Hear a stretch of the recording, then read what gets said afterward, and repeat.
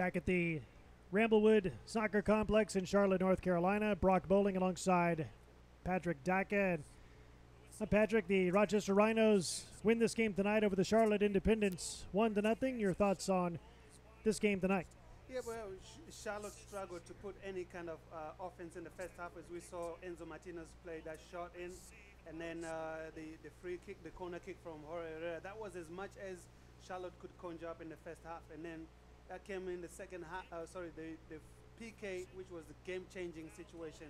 Lewis Hamilton going in for a tackle, and Dos Santos stepping up and raffling the ball up into the upper corner.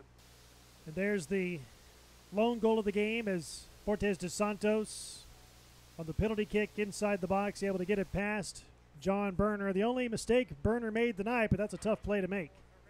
That's a really tough play to make. That was a difficult one. But then Charlotte, for all the position they got, all the chances they saw today were from set pieces. And how about Tomas Gomez pitching a shutout tonight? He really earned his money this evening. He came out big in all those set pieces, as we're talking about, coming out for crosses, making sure he had his defenders organized. He came out big. And Charlotte had some chances, just couldn't finish the deal, just couldn't get the ball past the goalkeeper, Tomas Gomez, and this was a defensive slugfest here all night.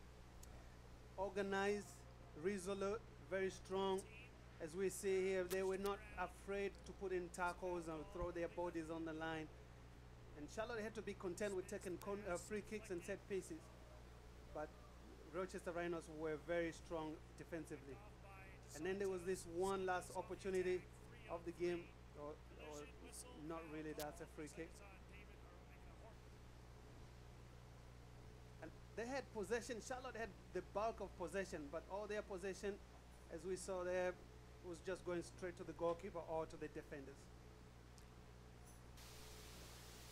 Another free kick by Jorge Herrera comes in, but it's just a little bit behind Greenspan. Nothing coming out of it.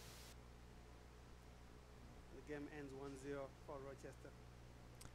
So with the win, the Rochester Rhinos go to 12-5-12 in the year. It's the end of their regular season. For the Charlotte Independents, they dropped to 14-8-7.